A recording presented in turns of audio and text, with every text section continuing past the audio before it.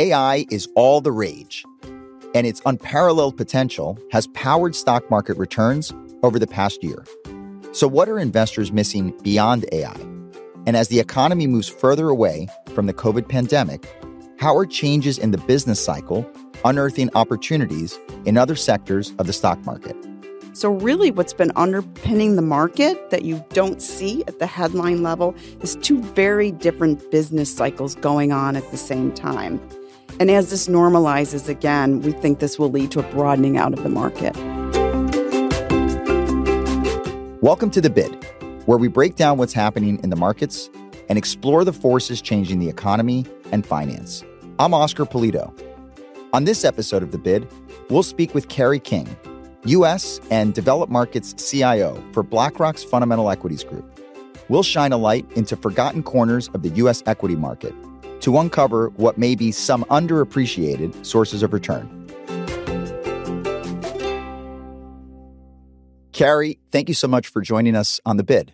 Thank you for having me. Carrie, in your role as Chief Investment Officer within BlackRock's Fundamental Equities Group, you look at the equity markets every day. And so I'd like to start with, what have you seen over the past year in equity markets? It seems like technology stocks, and particularly those associated with artificial intelligence, have been leading the way. Do you see a change on the horizon in that respect?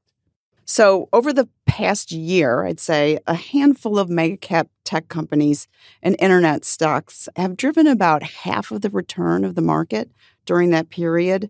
Some of those companies doubled and tripled over the past 12 months. But what I want to do is share some context with you. Remember, and I think a lot of market observers don't remember this, that same cohort of companies, the mega-cap tech companies, had a big fundamental setback in 2022. And some of those companies saw their values halved in that year. And so going forward, we think that fundamentals for these companies will normalize, and that this normalization of their growth rate will leave room for other parts of the market to catch up, and therefore we'll see more market breadth.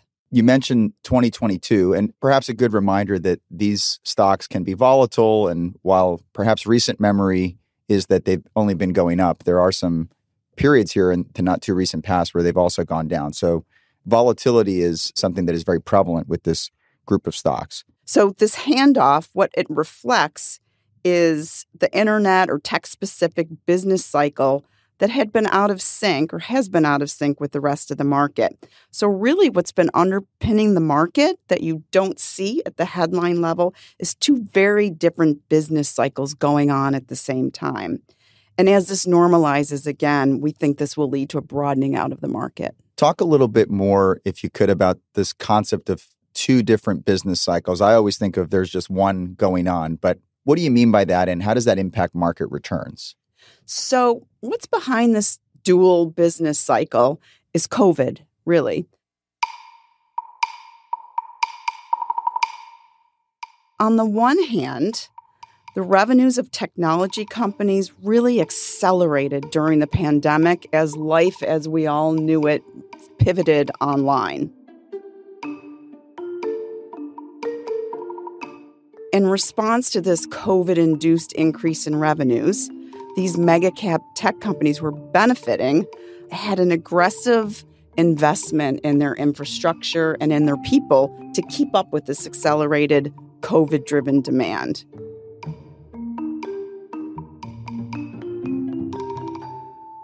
And then what happened is once the pandemic started to ease and revenues started to moderate, they were met with a bloated cost structure. So in 2022, you had revenue growth starting to moderate, coming down from the COVID hyper growth levels. Right at the same time, the cost structures were bloated. Let's remember the interest rate environment. The Fed funds rate went from 0 to 4.25. So you had a trifecta of events that led to a very difficult period during 2022. And as I said earlier, many of those mega cap tech stocks were cut in half in that environment. And so the strong performance that you alluded to over the past year or so really marked a return to normalization coming out of that COVID-induced business cycle. So right when they started to then rein in costs, these mega cap companies, you saw the growth rate start to moderate. That is what helped drive increased profitability over the past year. And then, oh, by the way, let's not forget AI entered the scene. Now, let's talk about the rest of the market. Outside of these mega cap tech stocks, across that same time frame, many sectors were having the exact opposite effect. Their revenues suffered amid COVID-related shutdowns. So we saw this in brick and mortar retail, we saw this in travel, and we saw this in parts of healthcare, like elective procedures, for example. You weren't going to the hospital to have something done that wasn't an absolute necessity during COVID. So these companies all suffered a COVID-induced fall-off in demand, the exact opposite of what the internet companies experienced.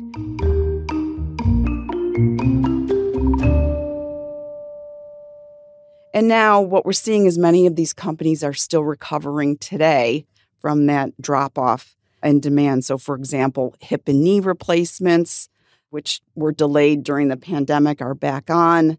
Consumers are still playing catch-up on missed travel and experiences. So that's where we're seeing spending.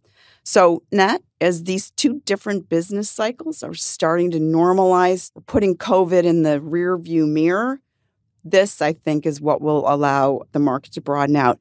And let me punctuate that with some numbers. Our analysis shows that earnings growth for these mega cap tech companies could decline from near 30% levels this year to the mid-teens in 2025. We're not bearish, but we think that's a normalization of earnings growth.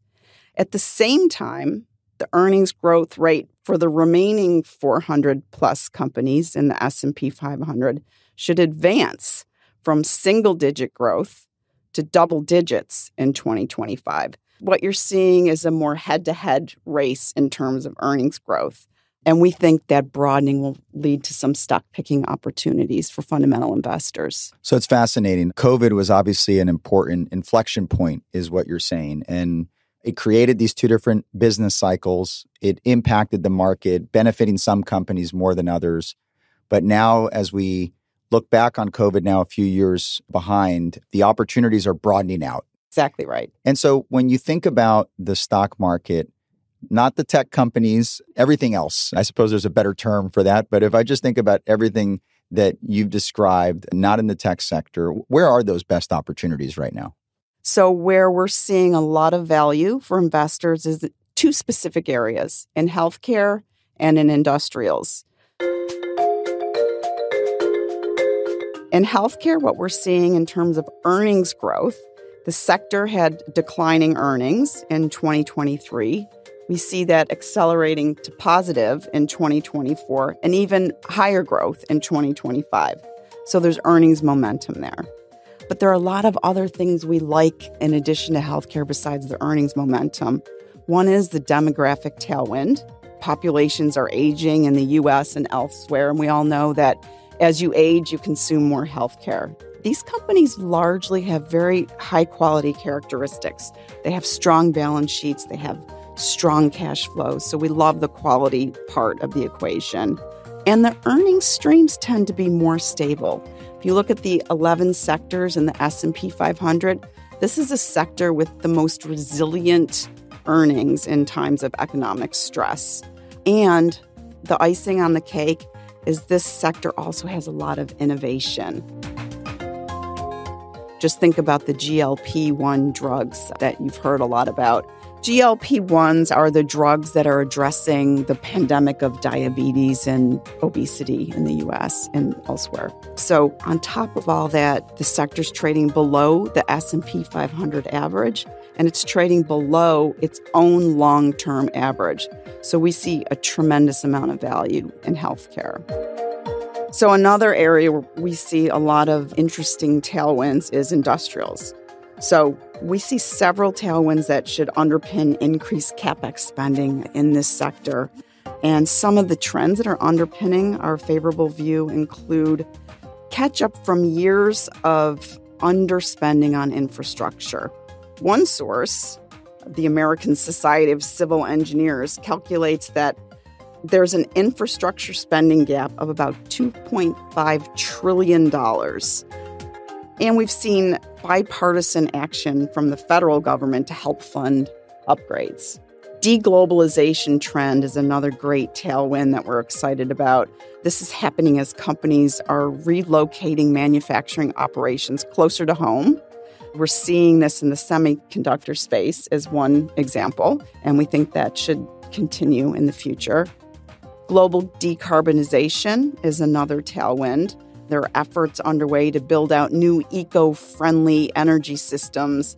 And again, we're seeing government funding support these efforts. And finally, there's increased interest in automation. So we think the prospects of a shrinking workforce, given aging demographics, will propel spending for industrial and technological efficiencies as companies continue to seek productivity gains against that demographic headwind. When you talked about industrials, you mentioned infrastructure. That's one of the topics that Larry Fink talks about in his annual letter to investors. I think you mentioned a few of the mega forces as well, demographics and decarbonization. Now, those sectors then therefore sound like there's a lot going for them. But are there any risks that you're monitoring with respect to either those two sectors or perhaps other sectors outside of the tech arena? It's a great question. And so one area that we're closely monitoring is the consumer. On the one hand, the consumer looks fantastic. The job market's very healthy. Wage growth now exceeds inflation. It's a great position to be in as a consumer. And spending's been very resilient.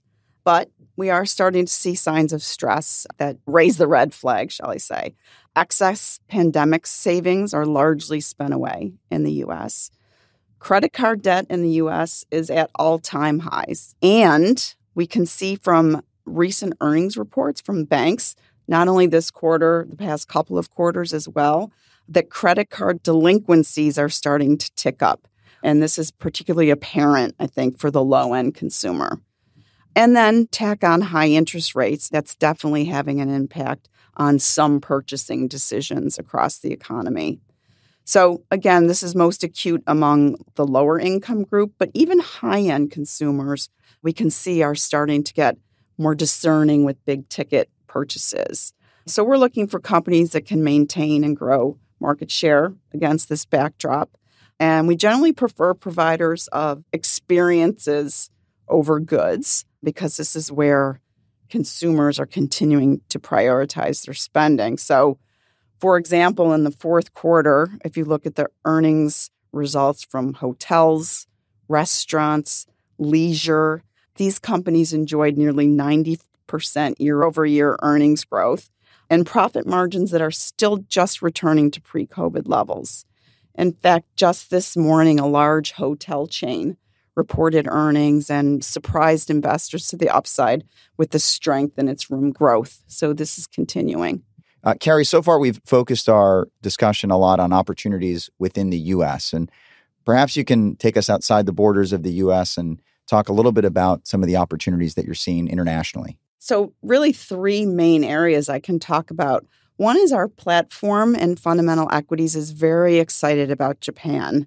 So we see a strong case for Japanese equities right now after decades of economic stagnation and deflation. Why is that? We're finally seeing strong government support. We're seeing corporate reforms, and we're seeing unprecedented steps by the Tokyo Stock Exchange.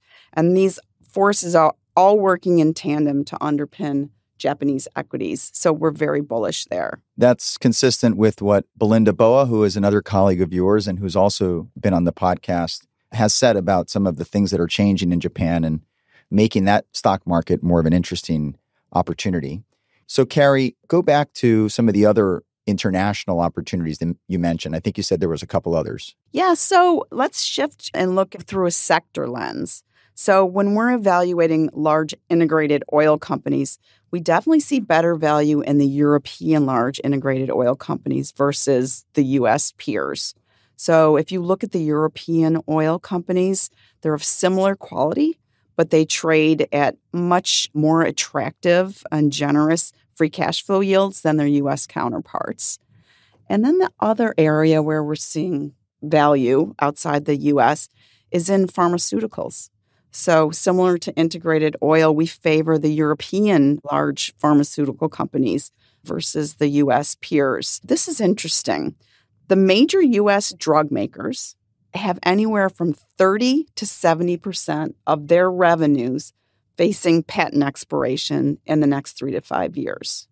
So that's the highest level of exposure that we've seen in 15 years. Obviously, this presents some steep revenue risk for some of these companies, and it highlights the importance for active stock selection. So consider this. Roughly 1/3 of the U.S. healthcare sector, if you're measuring it using Russell healthcare indices, is made up of large cap pharma companies. So the indexes are heavily exposed to this patent expiration wall that's coming in the next 3 to 5 years. So our teams in our active process have steered clear from patent expiry exposure through stock picking.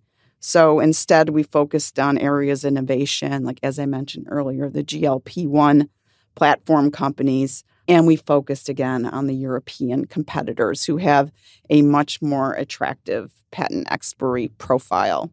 And then within that backdrop, the drug distributors are another area of interest and attractiveness. So these companies actually benefit when large cap pharma companies lose patent protection. So what they do is they'll distribute an increasing volume of generics, which have a more attractive margin profile. So index trackers can't see these patent cliffs coming and the large impact that they'll have on the index level. So we've been very attuned to this as active investors and able to manage around these patent waves. Carrie, we've deliberately tried to focus a bit more on the sectors outside of technology and outside of the more artificial intelligence-oriented companies that have really been characterizing the market over the last couple of years. But presumably your team also has a view on that particular area of the market, and there must be opportunities. Maybe they look a little bit different than the past year or two. So tell us about what does get you excited in that space. So in terms of technology and what's been leading the market, absolutely, we have a ton of excitement and interest there as well. So our platform has been largely overweight semiconductors, and that's been the way we've seen those as the picks and shovels to rolling out this new exciting generative AI technology. But we've been evolving our thinking as this market's moving so quickly, and we've developed a greater appreciation for the data. So it's the data that feeds these generative AI models. And so we expect investors will continue to start to ascribe more value to companies that own data, that sell data, and that store data. Examples are market data and intelligence providers and companies, other companies involved in financial information and analytics. The technology's being deployed so rapidly that we're watching it evolve, and we're looking to capitalize on any change.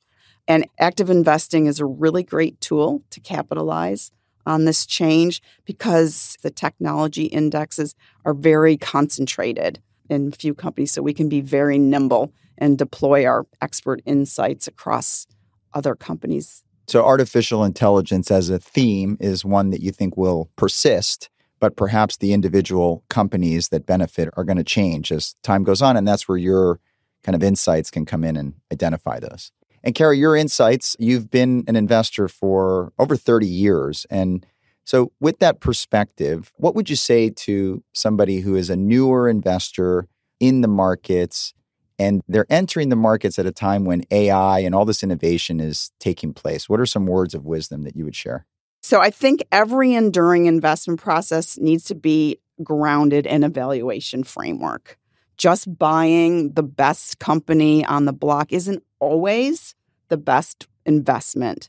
So I think being rooted in a disciplined valuation framework will help you discern if the price you're paying for a company today reflects the long-term value. And you're right. We live in an environment where news is coming at us fast. We see headlines. We hear about a popular company, and that might be a great investment. But what you're saying is also pay attention to the price the valuation. Sometimes the hype might be reflected in the price and there might be a better entry point. And that's a little bit of what your 30 years of perspective gives, is knowing to look into those details. Exactly. And I will leave you with a final note on what I've learned over 30 years. And it's sad that it took me so long to realize how important this is. And it's your people. People are your most important and your most precious commodity. So nourish their souls, nourish their hearts, nourish their brains so that they're at their very best. And that's great for everybody. Carrie, thanks for bringing your 30-year investment perspective and helping us dig a little bit beneath the layers of the stock market to understand more of the nuances. And thank you for joining us on The Bid. My pleasure. Thank you. Thank you for listening to this episode of The Bid. If you've enjoyed this episode, check out A Stock Picker's Guide to 2024, where Tony DeSpirito highlights his views on the stock market for the coming year. Subscribe to The Bid wherever you get your podcasts.